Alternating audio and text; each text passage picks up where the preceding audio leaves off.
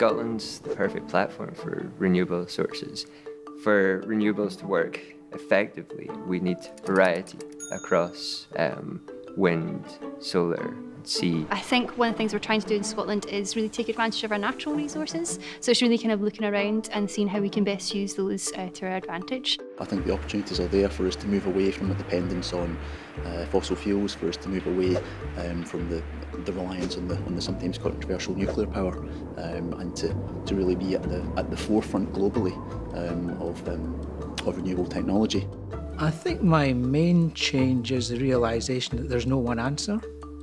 A lot of people think it has to be wave or tidal or onshore wind or whatever.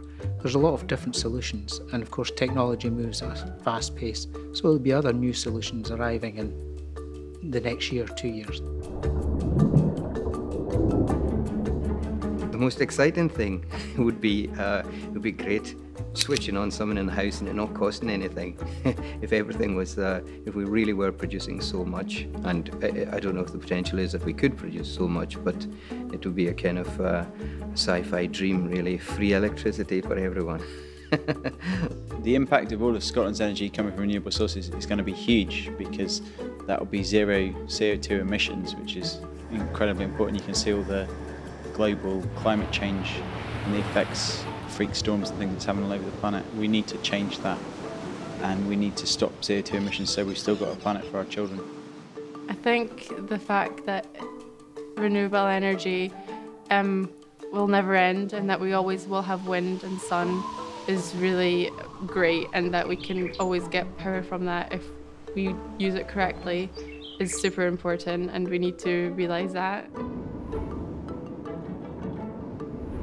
With the burning of fossil fuels, we're obviously a lot of polluting gases and greenhouse effects and climate change, and we really need to be changing that to protect our Earth, especially with a growing population.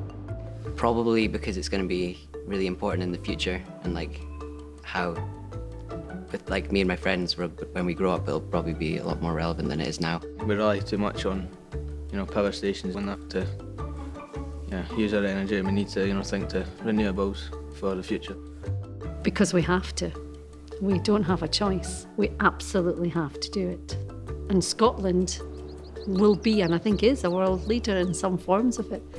And I think it's where the jobs are going to be for many of our young scientists and engineers in the future. When these fossil fuels run out, we need to have some kind of clean, affordable energy, and that's what renewable energy gives us. I'm really scared for our future if we're not going to have them. I don't understand how the world will work if we don't have that, and if we don't use renewable energy enough. I think it's really important, because if the world doesn't move on, then how are we going to survive? We're not going to be able to move on as a country unless the youth have it in their heads that that's what needs to happen. I think if I had to choose one object to power in my house, it would probably be my guitar amp. I think it would have to be the fridge. That's a tricky one. Unfortunately, I think it might be my phone. Probably lights. I think it would probably be my TV. My cooker. My hi-fi. It'd probably be my phone. Something in the kitchen. I would probably charge my mountain bike lights. I think my computer.